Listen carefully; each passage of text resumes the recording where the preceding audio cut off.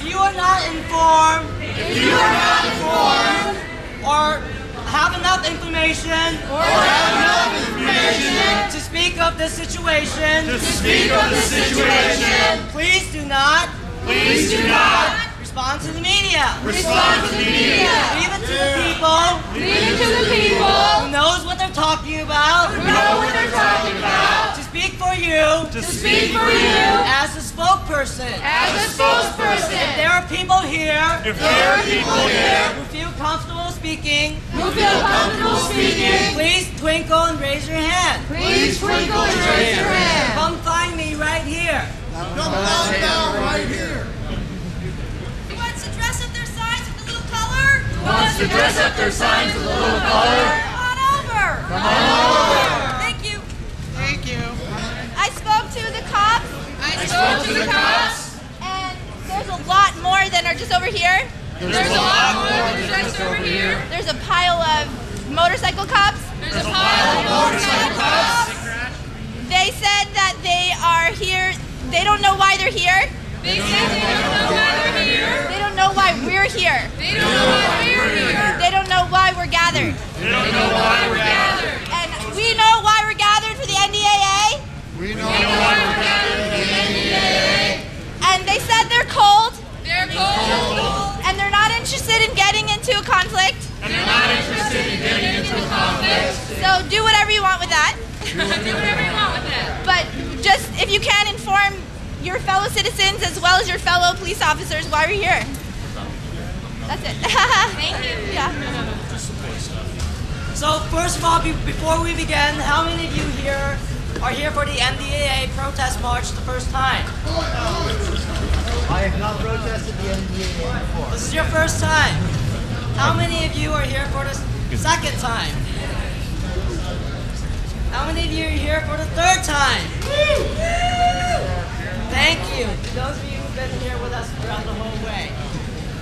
So, as I began, there's a lot of things happening today, and there's a lot of things that I gotta address. There's a lot of announcements that I gotta give out to people to let us know what's going on, and I hope you guys can bear through with me. First of all, we have flyers that we're handing out to people who have questions about the NDAA and information on what we can do about it.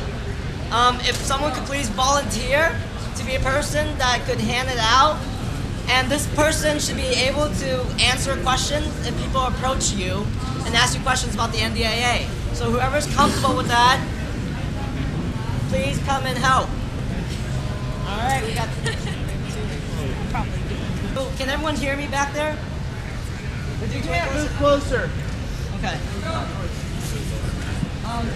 So if I may take a little bit of time to read what I feel is very important to this whole movement in general.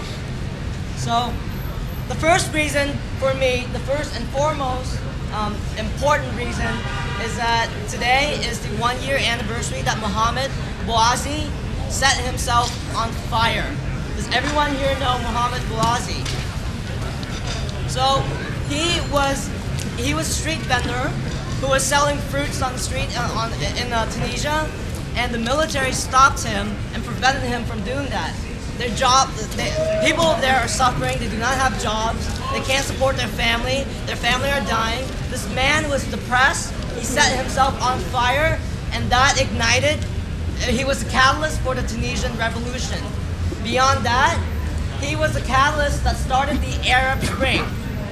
So I feel we owe a great deal of debt to this man, and I ask that we just take 1 minute to stand in silence, to stand in solidarity with this man who gave up his entire life for humanity. Without him, Occupy Wall Street may have not even started. Without him, none of us may have been here, to gather here to speak out about this. So I'm going to ask for us to just stand in silence for 1 minute, just 1 minute, to respect someone who gave up their life and blew out the flame for humanity. And that minute starts now.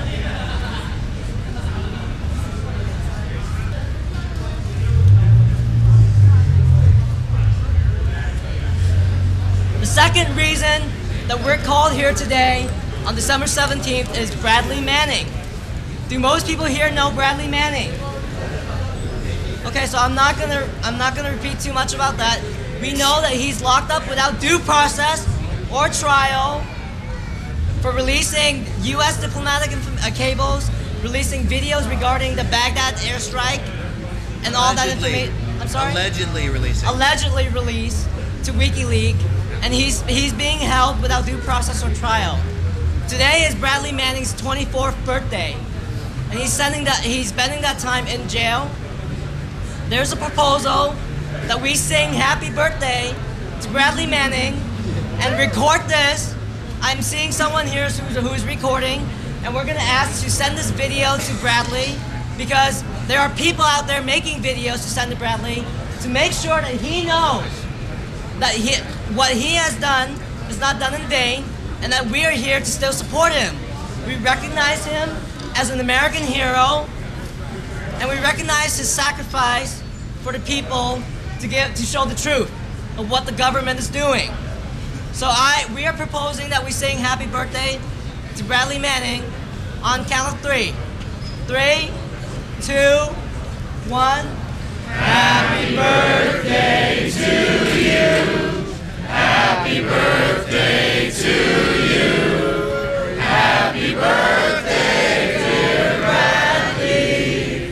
Happy birthday to you. Bradley, if you get this video and if you watch this, I hope you know that you have support from Portland, Oregon. Every single one of us here, thank you, sincerely from the bottom of our heart, for standing up for our country and giving the people the truth, because the people deserve to know the truth. So thank you. The third reason that we're here on December 17th is that it's the 3-month anniversary of Occupy Wall Street. Why is that a landmark, you may ask? In 3 months, what have we done? Can someone give me some examples of what we've done in 3 months? We've changed the national conversation. I stopped hearing about Cheetos. I'm hearing about corporate personhood. I'm hearing about big banks bailout. I'm hearing about predatory loans. I'm hearing about JP Morgans. I'm hearing about Goldman Sachs. I'm hearing about all these things that I've never heard Americans spoke before. And we are waking up. We are finally waking up to those who say that Occupy Wall Street has not done anything. You are wrong. In 3 months, we have changed the national discussions on how we should deal with our government. Yeah. And the port shut down. We've also had to shut down the port day. We successfully shut down the entire West Coast and prevented them from profiting over $7 million of profit. I say that deserves a lot of twinkle. What else have we done? Los Angeles is the first major city to examine and remove corporate personhood from the Constitution. So the people out there who are saying that Occupy Wall Street do not have a demand, do not have a goal, I'm sorry, you are mistaken. The mainstream media is censoring the information, and you are not being given the truth. New York and California governors have both proposed. Well, for those of you who don't know, Sam Adams also put forward a resolution that can be discussed by the public to also abolish corporate personhood. And if we get in Portland, so if we get 50 cities, this goes to Congress. This is something that's going to spread, and we got to support that, and we got to support his resolution. Yeah. So can I get a yippee-ki-yo-yay for our 3 months anniversary?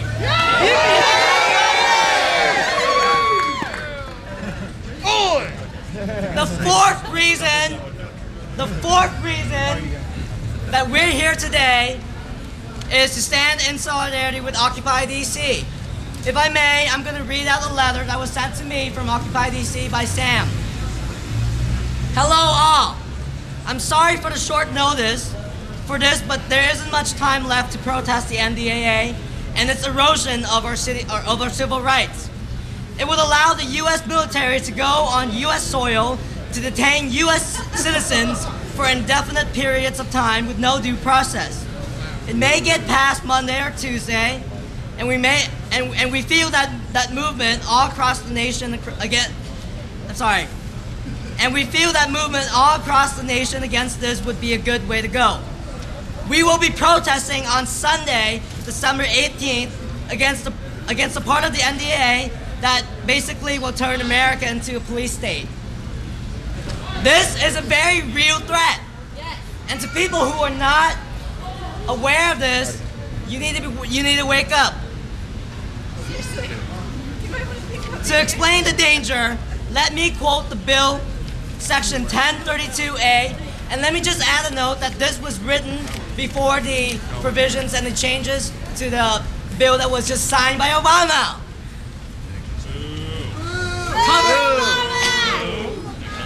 Covered persons, the requirement in paragraph 1 shall apply to any person whose detention is authorized under section 1031 who is determined, A, to be a member of, part of, social groups or organization that acts in coordination or pursuant to the direction disrupting the influence of American-based corporations, and B, to be participated in the course of planning or carrying out active resentment towards the United States.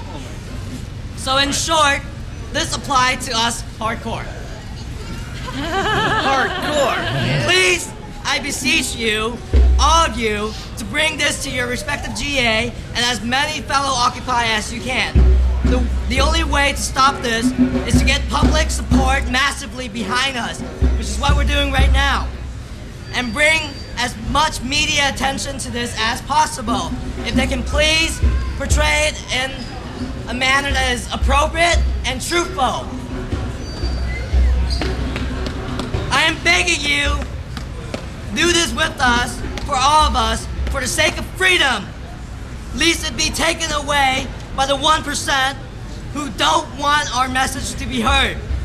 With love and extreme amounts of solidarity, Sam.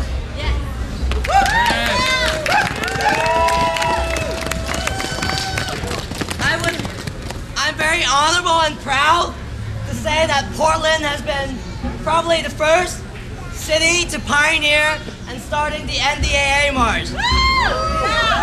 This is our 3rd march, and we've been marching since Sunday morning 3 weeks ago.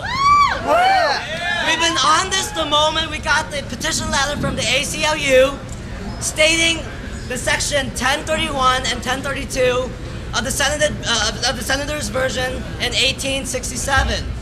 This is how light was shed on this bill.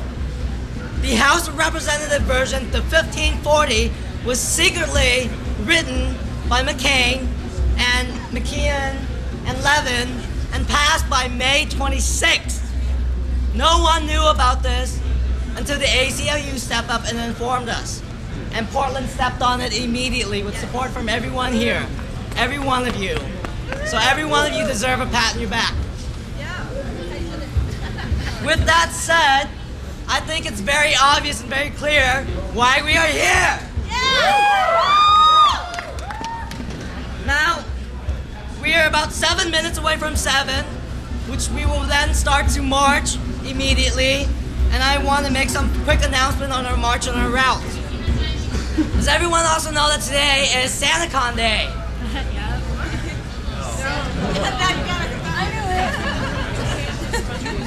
Yes. So, as one person said, this is when the drunken Santa go do their pub crawling and run loose. Why am I mentioning this? Well, in the past, they have been aggressive and they have been violent. We do not want to have conflict with them, especially with the police around, who may be targeting us because we are now terrorists, according to Obama. So I implore you, if you run into encounter with SantaCon people dressed in Santa clothes, Don't and fight that they're Santa. don't fight Santa, and if they seem drunk, politely walk away, and we're gonna try to avoid the route where they're walking around. I have their map, I have their route, and I'm gonna try to do my best to lead us away from that. One of the possibility is that if they're informed about the NDAA and decide to join us, more power to our message. The chances of that, however, is very slim.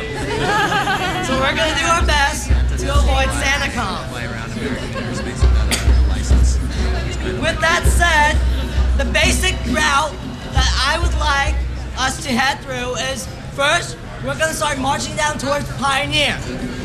Because the street downtowns are all one way, we will be walking towards Burnside, and then we're gonna be looping around in a loop. Does that make sense to everyone? Yes. The reason for this is to get maximum exposure. Burnside is a very busy street, as is 4th Avenue, 3rd Avenue, and all those streets. And that's why we're doing the loop. We're gonna return back to Directors Park at approximately 9:30, and we will adjourn by around 10 o'clock. Is everyone okay with that?